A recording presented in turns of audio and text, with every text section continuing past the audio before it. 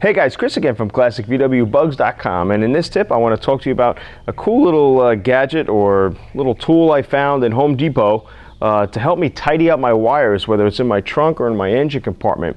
I found these things. They're called, let's see, mounting base. I don't know if you can see this. It's kind of like a little self-adhesive stick on the back. You pull this stick off, and this can stick on a wall or a floor or wherever you want to put it. And what's cool is you can slip a twisty tie through it and then tighten down cables if you'd like.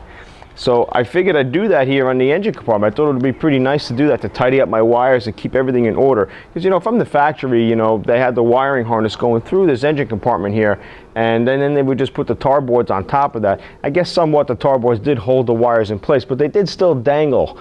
And they would flap around, and you know, I kind of would like to keep my wires straight and without dangling and possibly coming loose, you know, over time. So I'm going to get behind the camera now and show you exactly what I did. Okay, so this is the stuff that I bought from Home Depot.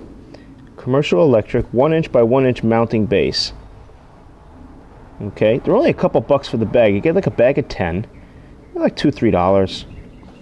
And you can see what I did here is you put the base, you take that sticky off the back of it.